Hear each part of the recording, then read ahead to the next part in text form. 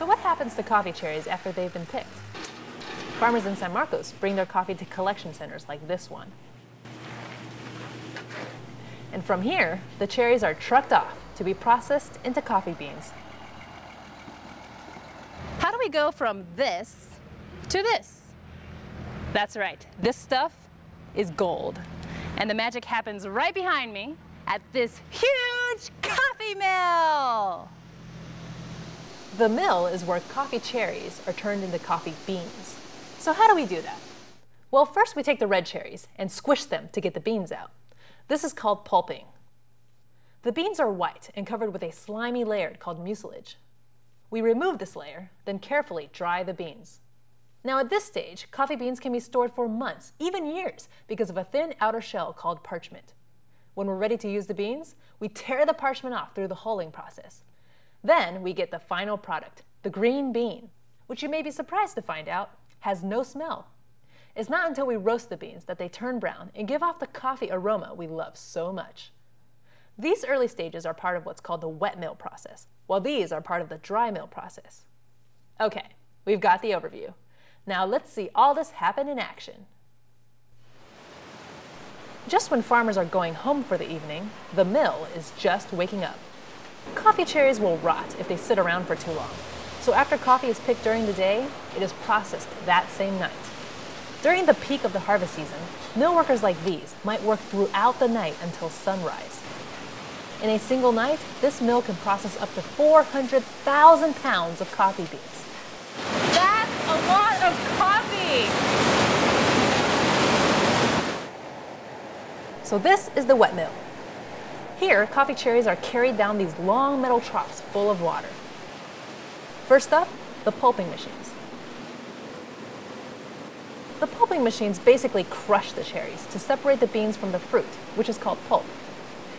Now the beans are separated, but they're slimy and sticky because of the mucilage layer surrounding each bean. To get rid of it, the beans go through centrifuge machines. It's kind of like the beans are in a washing machine on spin cycle. It spins so fast that the mucilage layer tears right off the bean. Not slimy anymore! Once the beans are nice and clean, they're ready to leave the wet mill and go over to the dry mill. On the way there, I noticed on the side a huge red conveyor belt going up into the sky. What is that? It's pulp. I'd never thought about this before, but of course, if you want coffee beans, then you also have to deal with the pulp, all the leftover squished cherries. I think it's dropping off onto the ground way below us. Like I can hear the splattering of tons and tons of pulp. It sounds pretty gross. Pulp is a big deal.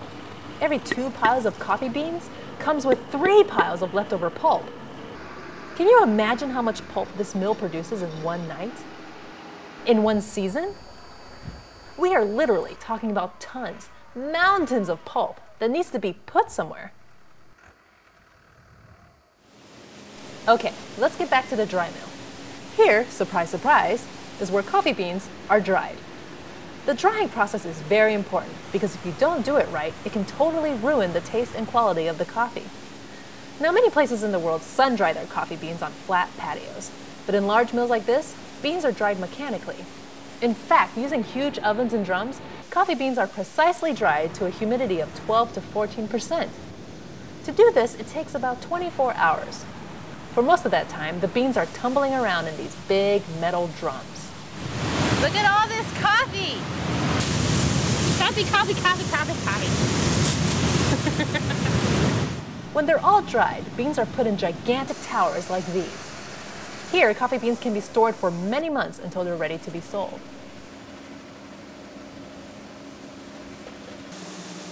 We're now at the last step of the mill. After months of storage, these beans are ready to be shipped out. But first, they have to have their outer parchment layer removed. The beans go through these hulling machines that tear off the parchment. Without this layer, the beans are dark green.